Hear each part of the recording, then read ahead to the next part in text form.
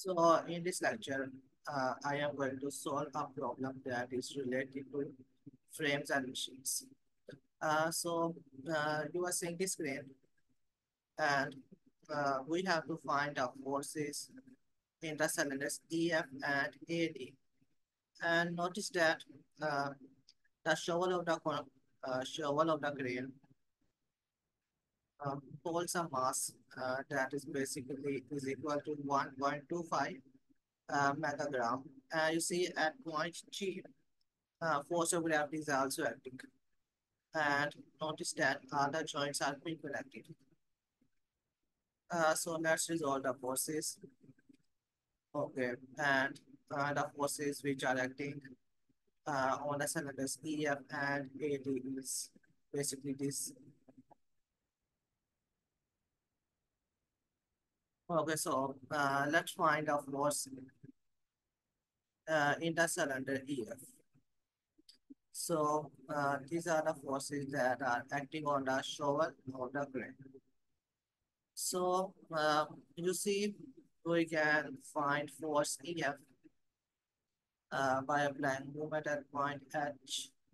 But we have a problem that uh, we are not given the perpendicular distance between the points F and H. So we have to find this distance. Uh, so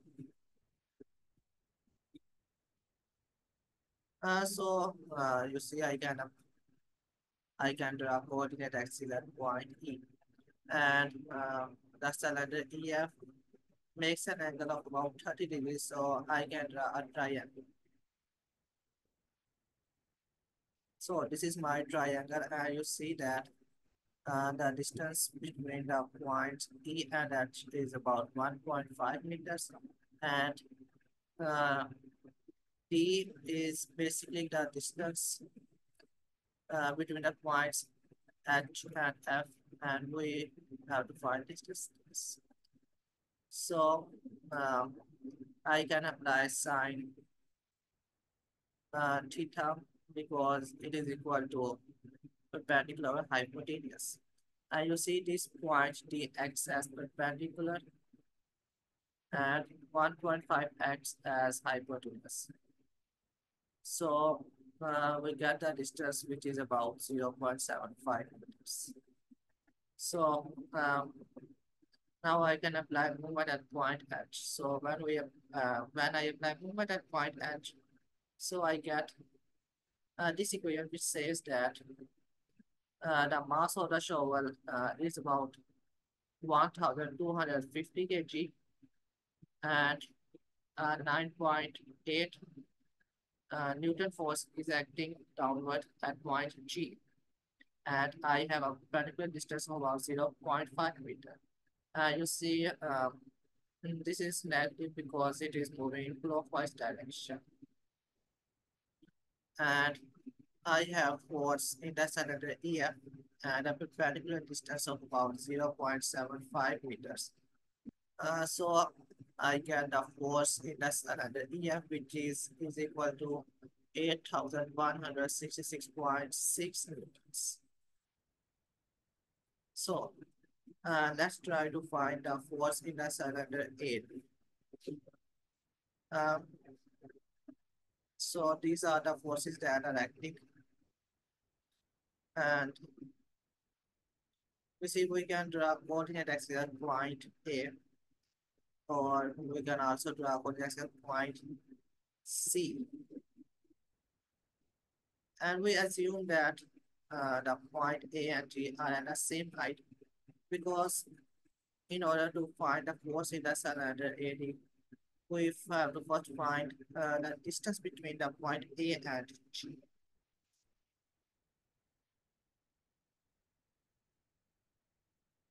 So we can find distance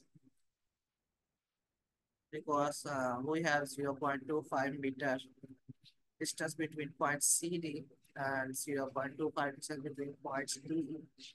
And we have 1.5 distance between points EH. And you see that at point C, it makes an angle of about 10 degrees. So we can take horizontal component and angle 10 degree plus we have 0.5 meter distance. So our collective distance is about 2.469 meter or 2.5 meters. So this shows that this triangle makes an angle of about 10 degree at point C. And now I am going to apply movement at point C. So when I apply movement at point C, I get this equation, which is a very large equation. So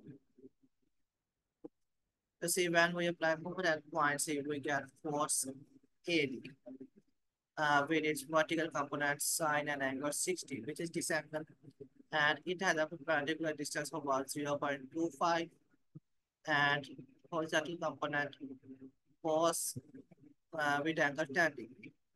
This you see it is positive because it is moving in anti-clockwise direction. You see this, it is moving in anti-clockwise direction.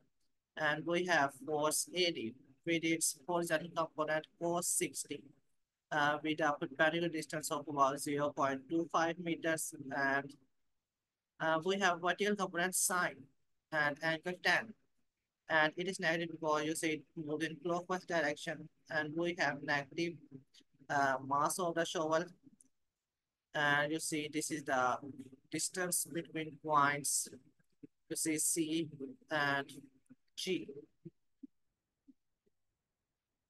and this is the force of gravity. You see it is negative because it is moving clockwise. So we can take FAD common from these two equations. And when we solve this equation, we get force inside under AD, which is equal to 158, 101.2 Newton. And we can also write this in kilonewton form, which is 158.1 kilo